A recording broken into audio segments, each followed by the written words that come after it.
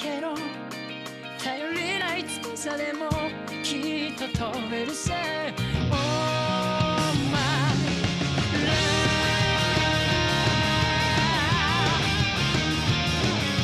Beleza, então galera, estamos aqui de volta com mais um vídeo. E dessa vez, trazendo para vocês Digimon Story, Cyber Sleuth. Mas então, eita. Mas então galera, continuando aqui o negocinho aqui do Pete. Parece que, eu não sei, o velho chamou o Pete de Miko. E eu achei isso meio estranho. Mas anyway, vamos falar aqui com ele. Oh, it's you, huh? Do you know what I am? Because I don't. I don't feel anything at all. Not a thing. Eita porra. What happened? What? Beads appear in front of you? Just come back here now. A new case just came in. That's cause for concern. It could be related to what you just witnessed. Eita. Interessante, interessante. Muito interessante. Vamos lá.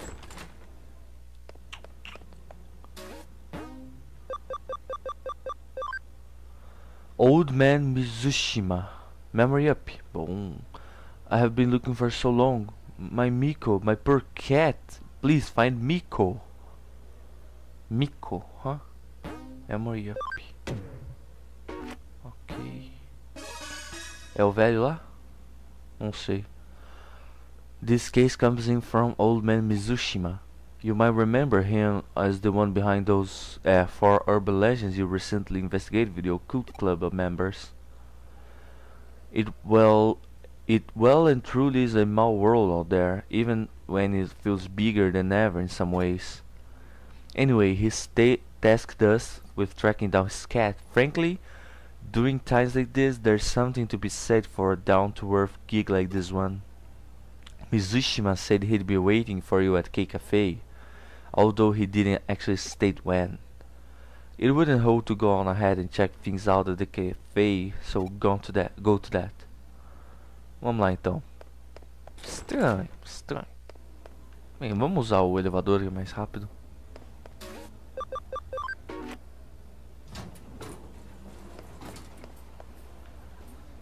Ué. Eita!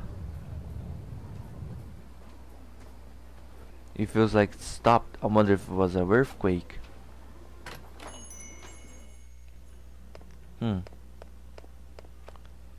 Welcome, grab a drink, have a seat and stay as long as you like. An earthquake? No, I didn't feel anything of the sort. So Old Man Mizushima is nothing rear in right now, alright. You already met him? They're early in the morning, right? Might as well come back around the same time and see if she shows up. The next day, early morning. Let's head to the cafe old man Mizushina. Should hopefully be there at this hour.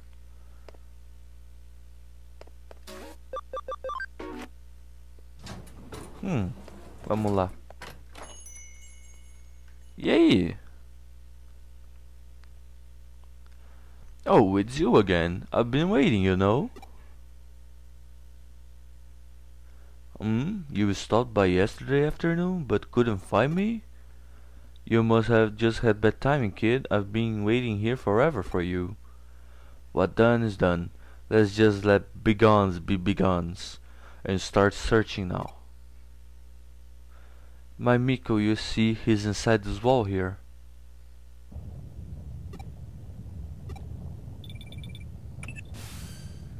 Are you at K Cafe right now? I'm picking up readings of really strong digital wave vibrations from the 4th floor. It's a really huge current coursing through here, don't say. My money is on the old time capsule being the cause of them. What on earth? What's that? An earthquake? No, I can confirm it's definitely not. There's no movement. I can confirm that it's definitely not. There's no movement here on the 1st floor. We're just sensing the intense digital wave. Huh? It's... I don't wanna know. It's better not knowing. Things are fine just as they are now. It's better if they don't change. Please stop. Don't wake me up from this. It's Miko. No, I'm Pete. Whenever you are, Miko, just come back to me. No, I can't. That's you must ask of me. I'm not. Takumi, please leave me alone. Let things stay just the way they are. I'm sorry, Miko. I'm sorry. Did I finally get through to you again? The vibrations have stopped for now, but the digital waves are still as intense as ever. There's something big brewing there. As I suspect earlier, they are coming from that old vacuum tube computer inside the wall. The digital waves are just gushing out of there from the old internet lines the computer is hooked up to. So much so in fact that they are forming a cybernetic ley line, a digital line of sorts. If this thing persists, it is only a matter of time before the effects are felt in the real world. Takumi, I need you to go inside that vacuum tube computer and do what you can to stop it. I'm counting on you. Ok. Provavelmente é o Pete lembrando do passado dele que tá causando isso. Please, let me be. Don't wake me from this dream. What's going on, Pete? With Pete? Only one way to find out. Ok. Temos vários caminhos. Vamos... Bem, eu acho que não tem... acho que tem um item ali. Tem. Tem que ter. Tem. Isso. HP Spray. Ei. Eu já vi que ali não tem nada.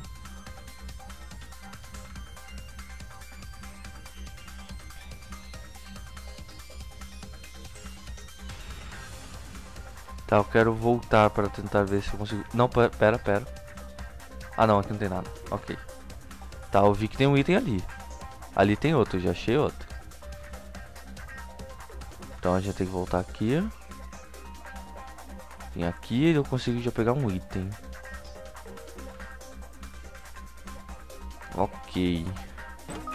Wingguard X. Ou seja, vai ter golpes de vento. Entendi.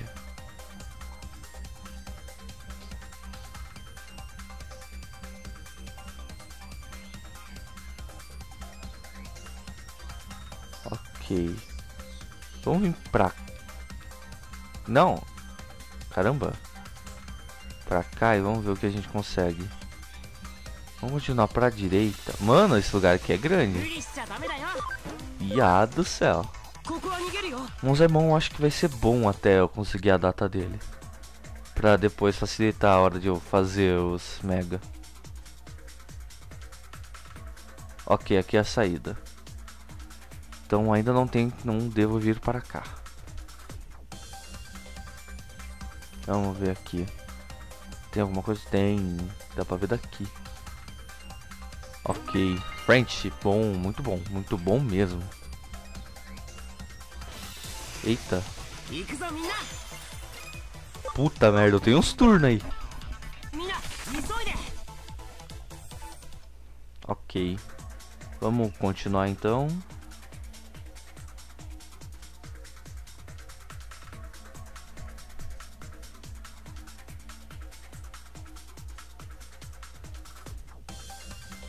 Tá, aqui a gente tem SP Restrainment. Ok, se eu não me engano, só falta um lugar pra mim ir.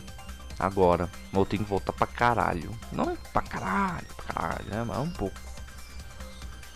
Eu não vou ter que voltar, né? Então, anyway. Opa.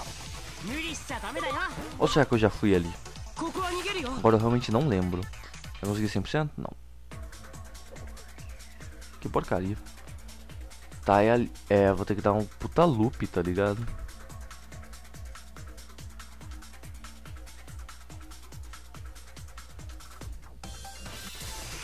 Oxi, ok, tem os dois Gatomon.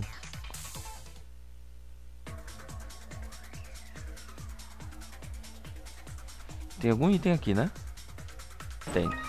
Brave Point B. Ok.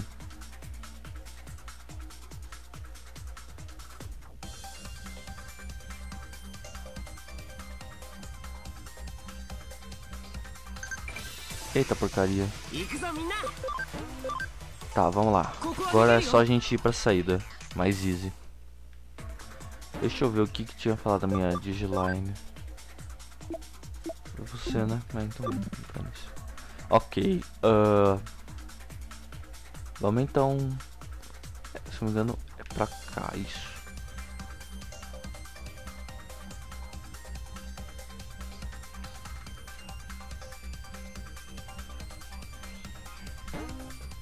Yes. Why? Why do you have to know who I really am? No response. Let's find Pete. Ok, vamos lá então. Aqui a gente tem meio que uma queda, eu não quero usar ela. Bem, ali é a saída, pronto, isso aqui vai levar a gente.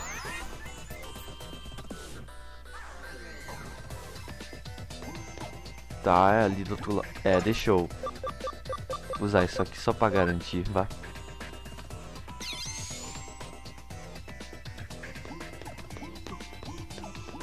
Ok, ali a gente tem alguma coisa.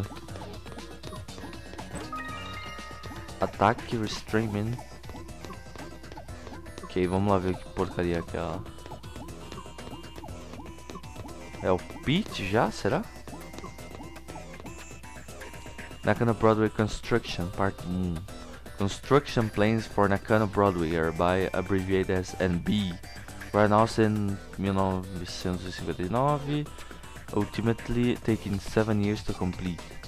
The reason for the lengthy duration was due to a major issue that routinely manifested throughout the process. During land leveling, underground water leaked, resulting in an immediate halt to any and all work within the area. A large lake formed and the site was left alone. For a long time, mysteriously large fish appeared in maze, attracting fishermen. Records also indicate people gathered there in large numbers and take a child at one point drowned in the lake. And that a child? Ah. Today something terrible happened. A strange Digimon appeared in the middle of my bed. It was so cold in there. Even when I tried calling out for help, nobody came for me. But these two detectives actually showed up. Kyoko and Takumi. Takumi asked me who I was, but I said I didn't know. So Kyoko gave me a name. She decided to call me Pete because I'm some sort of time capsule. Yeah, Pete, that's my name. I made me so happy to have one. Names really are special things to have. Huh, Pete. Então tem que achar esses pequenos partes de memória para conseguir informações para poder ir atrás do Pete. Entendi. Vamos então agora subir. Ok. Eu nem li, tá ligado? Bem, vamos começar aqui por baixo, primeiramente.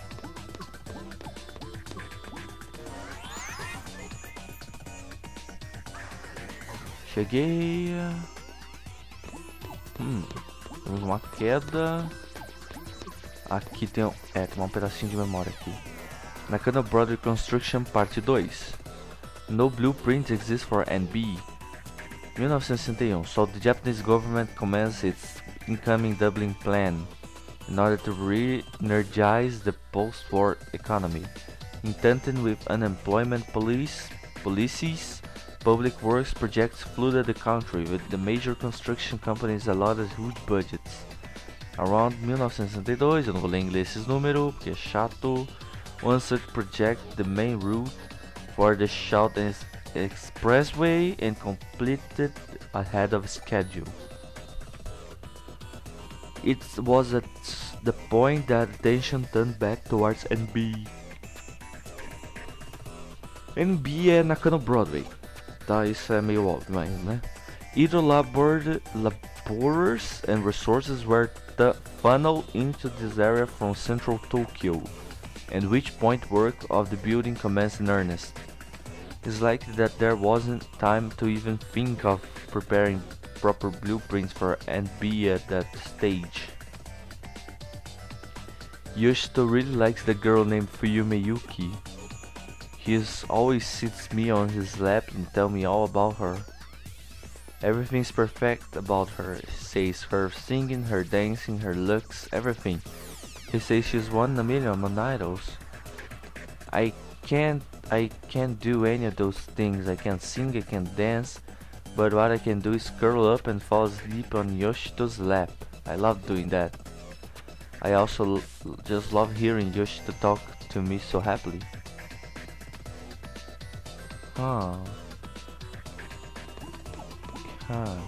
Interessante.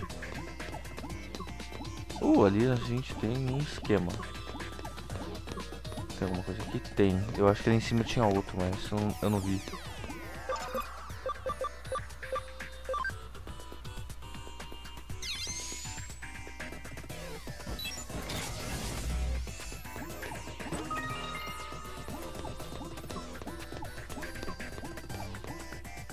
Nakano-Broadway Construction Part 3. With no blueprints to draw upon, concrete was poured and rebar was erected. Tailored, alguma coisa assim, to the land around the site. When construction was concluded 4 years later, the final building had 3 underground floors, as well as 10 floors above ground. East Asia's greatest commercial building was therefore constructed little more than sheer willpower. However, this came to a cost to some aspect of NB's integrity. The escalator, for instance, only connects the first 3 floors. Most of the underground floors have also gone unused in the ensuing years. Such quirks are a direct result of the circumstances surrounding the building's inception. Yoshito told me what he and his son have been to a World's Fair once. He said that the line to see the moon rocks was really long, so long that it made them tired. But he said his sons still have a good time. People also call Yoshito Chief Mizushima. His full name is Yoshito Mizushima. Yoshito is a big important man in the computer room, so he doesn't get to go out with his son much. He's glad they got to see the World's Fair. I wish I could have seen the World's Fair with Yoshito too, but he and I are almost together in the computer room. Always together. So that's okay, I'm content. Yoshito Mizushima. É o velho, não é? Então o Pete era o gato, entre aspas, do velho. Ele era meio que tipo o Digimon que apareceu na construção da Nakano, por isso que ele tava fantasiado daquela idol, porque o Mizushima, o velho, gostava da idol. Pera aí, deixa eu adivinhar, o Pita no final disso aqui. Talvez. Não. Caramba, tem uma queda aqui, não dá pra ver de onde, tá ligado?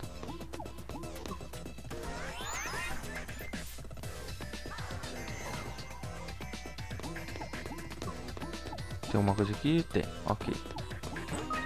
Escape Gate. Nakano-Broadway Construction Part 4.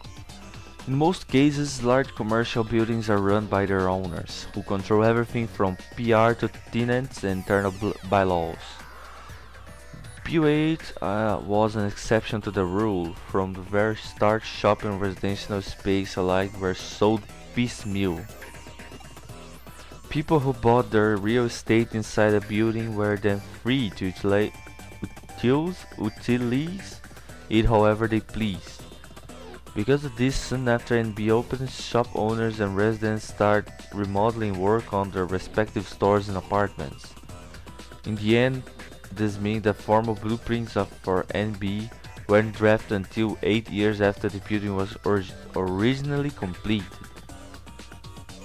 Even those early days, the building's layout had already become too unwieldy for anyone to fully grasp at that stage. Yoshito always has been sitting on his lap, patting my head all nice and gently. I love Yoshito. Yoshito always calls me Miko. Miko is a girl's name. but Yoshito gave it to me, so I love it. Miko.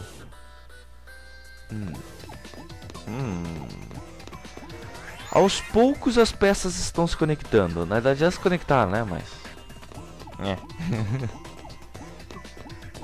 Então parece que realmente o Pete é realmente a Miko, ou Miko.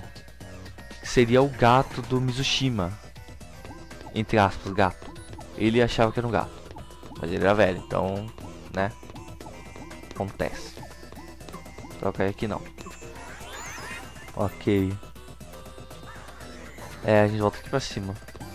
Ok. Então falta esse lado aqui pra gente descobrir as coisas.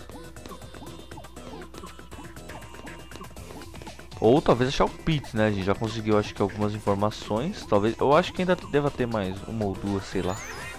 Não sei, talvez tenha, talvez não. Ok. Aqui tem mais uma. Nakano Broadway Construction Part 5. The basement of Broadway House once housed a vacuum tube computer within its walls. It has been brought into the building after the end of não sei. Talvez seja um número romano, eu não sei DW, dane-se.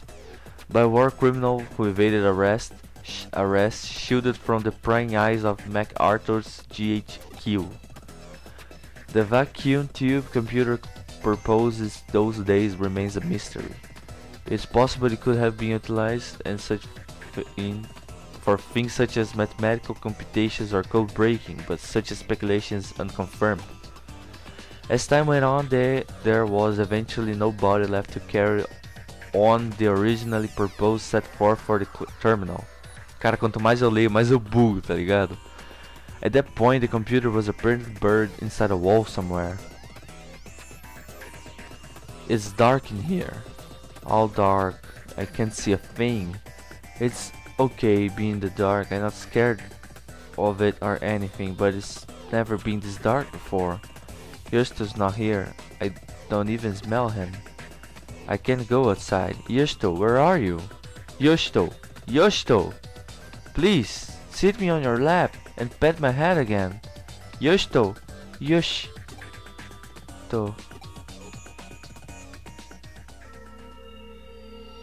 Now you know who I really am.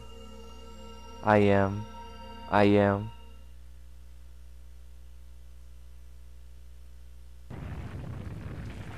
So this began. Do I have to say this is a bit more than I have bargained for? If this keeps up, the building going to collapse for sure. Who am I? Somebody, anybody, tell me. Então aqui a gente tem que falar quem o Pete é. Please, who am I? Miko, não é? Eu acho que é mais fácil falar Miko, que seria o primeiro nome dele. Tipo, o primeiro nome mesmo dele. Deu certo? Yeah, that's right. My name is Miko. Yoshito is my friend. Pete is your friend. Yoshito's calling out for me. He's been looking for me this whole time. He found me. Yoshito.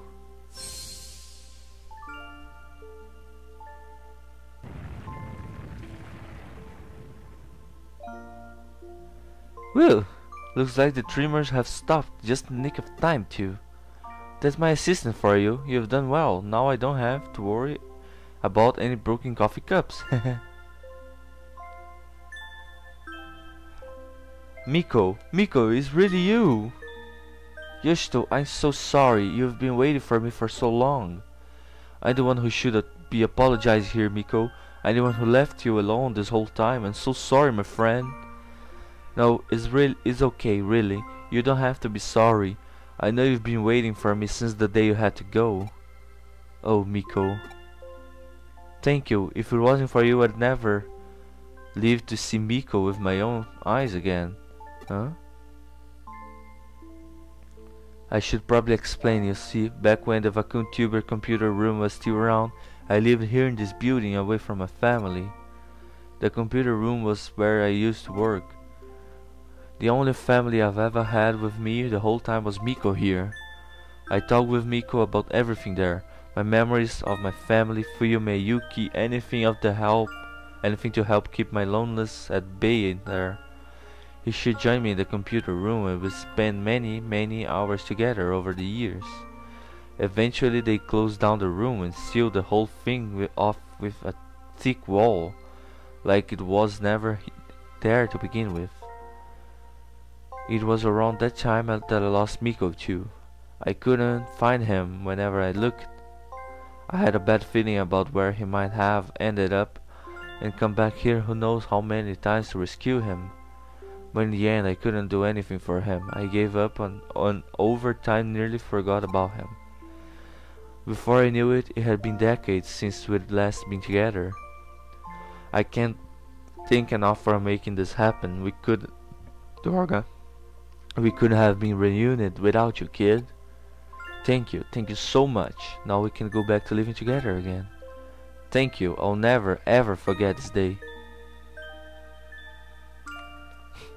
Pelo menos isso. Algo bom aconteceu. I see, nice work. I can only imagine how hard it was, but you really did a good job. So our Pete was actually a cat named Miko, sealed deep inside a wall along with the old vacuum tube computer from the American occupation days. And somehow, using the building's internet, or rather the power of its ley line, he merged with the computer and became a Digimon. That old cat's had a hell of a life, wouldn't you agree, Takumi? We can't say for sure what the actual assimilation process entailed, but at this point we know better than to doubt it happened. It's amazing just how much and yet how little the digital and real worlds are seen off from one another. I imagine the reason Pete showed up again after all those years is because of the digital way of anomalies we've seen. But you know, there's still one thing about the whole story that bugs me a little. You mentioned that towards the end, old man Mizushima said now we can go back to living together again, right? What do you think he meant by that? Not only that, but in the case you solved earlier, where he was the one behind the urban legends, how did he keep breaking into the building? Let's assume for the sake of argument that he somehow had a sex to entrance that let him come and go at the time he did. If he had physically been getting into the building so much that way that he was being reported, you'd think something would have gone differently, huh? Got any theories you'd like to propose? Yoshito Mizushima. If we look into his backstory, we might be able to find our answers pretty easily. What do you think? Should we dig a little more? Please leave us be. Don't go looking for us. Yeah. That's understandable. Then it's probably best we do indeed let sleeping dogs lie. Alternatively, we could let the occult club kids know about this. I bet they have a real field day going after it. I mean, they came face to face with a real... You know what? Nah, let's keep it to ourselves. Not all stories in this world need to be solved. Nakano Broadway brings many things together. The spirit world and the world living, the normal and the surreal, and now the physical and the digital. Truly, nothing is impossible in this crazy hole in the wall we call home. Podiam ter feito essa animaçãozinha aí melhor, né? Mas tudo bem. Ok. Tem alguma coisa aqui? Não. Ok. Tem... Done. Well, looks like it's just you and me here again. The coaches look so empty without Pete around. We better get more clients to keep them warm. Bem, não temos mais nada aqui. E aqui? It's not going to affect Examon for a while. Go be productive, take on some cases. Então a gente tem que voltar a procurar casos. Ok. Bem, eu vou estar parando então o vídeo por aqui, galera. Se você gostou do vídeo, deixe aquele gostei, aquele favorito para ajudar a divulgação. Comente aí embaixo dúvidas em relação à série, canal, dicas em relação à série, canal, séries futuras que vocês queiram ver no canal, por aí vai. E também se inscreva no meu canal para estar recebendo as atualizações da sua timeline do YouTube e tá dando aquela força para mim. Mas é isso aí então, galera. Valeu, falou, fui!